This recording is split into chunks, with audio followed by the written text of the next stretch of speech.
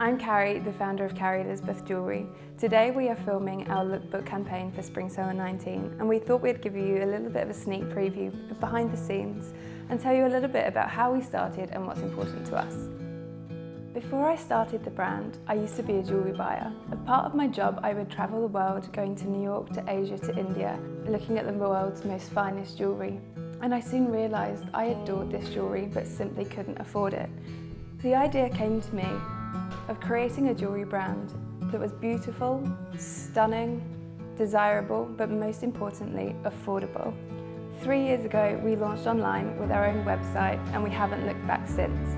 We now sell globally all around the world and are worn by thousands of you out there. We design everything in-house in London and we manufacture everything in Jaipur in India. I often get asked where I take my inspiration from.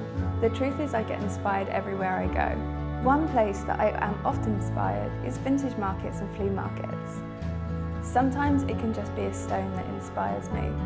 I pick up a stone in a factory and just immediately have to make it into a piece of jewellery. One of my favourite stones to work with is labradorite and moonstone, mainly for the colours. I love how they shine between blue to green to brown to grey.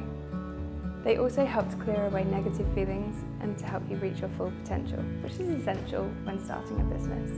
We strive to offer stunning, affordable jewellery to like-minded women around the world who value design, craftsmanship and affordability. We cater for those women who don't want cheap, meaningless, throwaway jewellery. They want quality, craftsmanship and something meaningful that they can keep forever. Our customer has expensive taste, they want a premium product and premium brand experience.